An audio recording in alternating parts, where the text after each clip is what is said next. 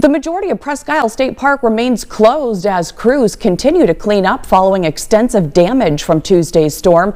The biggest downed trees have been successfully moved off the road. Some trails near the entrance are open, but no one is permitted beyond Stall Interpretive Center since Penelec still has work to do and preparation is underway for more severe weather that's hitting right now. We're doing a lot of brush cleanup from down stuff. There's still some down power lines on the park that are really kind of prohibiting us from opening up at this time. And quite honestly, we're doing a little bit of preparing for tonight's winds as we come to round 2 of this. And that preparation includes taking down trees that are leaning, as well as having equipment staged and ready to go.